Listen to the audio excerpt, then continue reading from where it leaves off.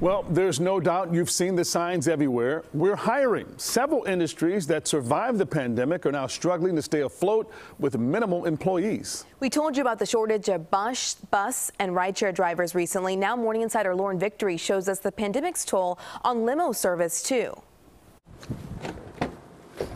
After 3 decades as a chauffeur, Sami Ayed's career hit the brakes in March 2020, laid off after rides dried up. And I need to make money. So he joined a rideshare service. Bad experience. So was the roller coaster ride for Windy City Limo. A normal April for us is in the $3 million range.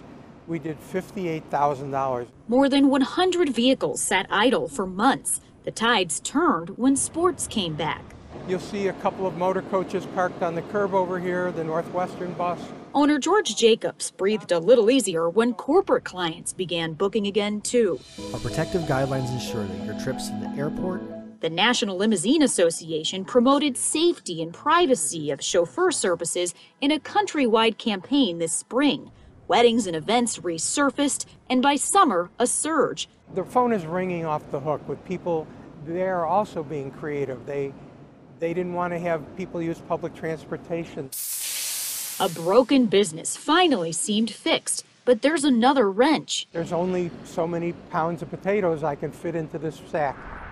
Translation, severe understaffing is forcing limo companies everywhere to turn down business. I'm not surprised. I'm sure a lot of drivers, they found other jobs.